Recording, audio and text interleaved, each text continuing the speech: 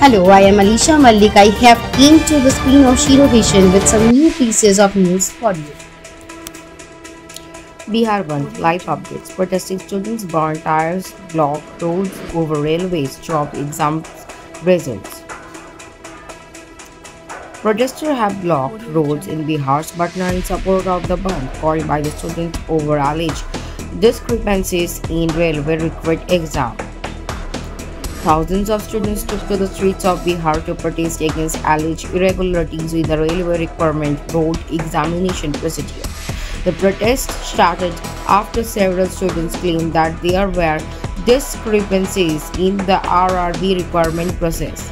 The anger of the students arises from the fact that the government decided to conduct two computer-based tests for the RRB non-technical popular categories. The result for the CBTI of Group D was released on January 14, shortlisting candidates for CBT2. The protester claimed that this criteria for requirement was not mentioned in the RRB notification in 2019. They said that the government had mentioned only one exam in notification. They said it was unfair of the RRB to ask them to appear for another examinations. They accused the officials of playing with the future of the students.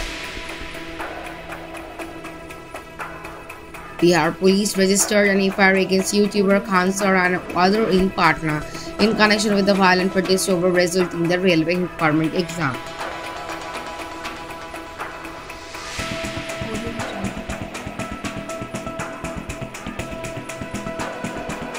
US locks over 3,000 daily COVID deaths. Finland to ease curbs. Finland will begin gradually easing COVID-19 restrictions from February 1 instead of mid-February as initially planned, as the burden on its hospital eases, the government has said. In the US, over 3,000 COVID deaths were reported today. The United States had reported over 3,000 new COVID deaths. Physician and scientist Eric Topol tweeted more than 3,000 American COVID deaths reported today. 7-day average 2,500, and the sharp continued rise indicates this peak may exceed that before there were vaccines, which is unfathomable. The United States had the world's largest official death toll from the coronavirus pandemic, with over 870,000 record deaths. The total number of cases stands at over 72 million according to the US Centers of Disease Control and Prevention.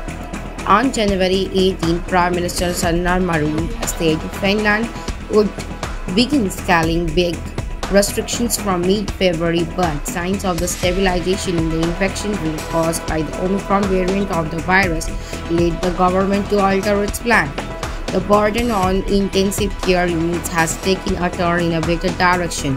Finland's Minister for Health and Social Affairs, Hanna Sarkin, told reporters.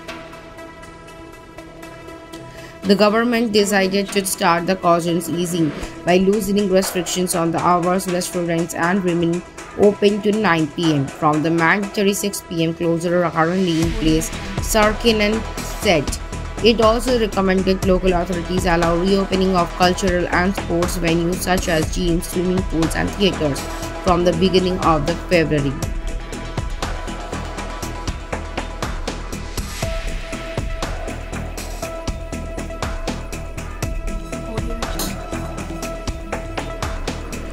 No hijab in student police cadets, says Kerala government. The Kerala government on Thursday said that it cannot allow students to wear hijab and full sleeves as part of the uniform of student police cadets, a project involving high school students of various schools in the state. The plea by a Class A student was initially filed with the High Court, where they had directed it to the government. The government took the firm stand that adding religious symbols to uniforms would be inappropriate. It would give the wrong message, and similar demands will rise from other such units which should be secular in nature. It is to be noted that NCC and Scouts and Guides also have uniforms with no connections to religious backgrounds of the students. The idea behind the Student Police project itself was to create a generation which places nation above all differences of background. The state nodal officer of the student police cadet was also not in favor of the allowing religious symbols and gave a report denying the demand and political out the negatives of following such as a thing.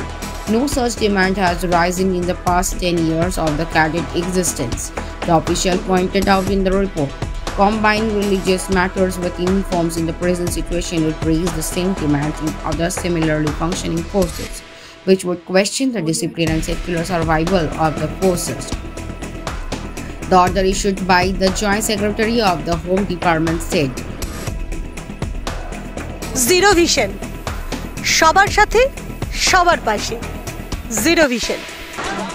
Zero vision আজ কলকাতা তথা গ্রাম বাংলার পশ্চিমবঙ্গের সাধারণ মানুষের পাশে এসে দাঁড়িয়েছে। Zero vision সবার সাথে সবার পাশে। আপনারাও পারেন জিরো ভিশনের মতন সবার পাশে এসে দাঁড়াতে।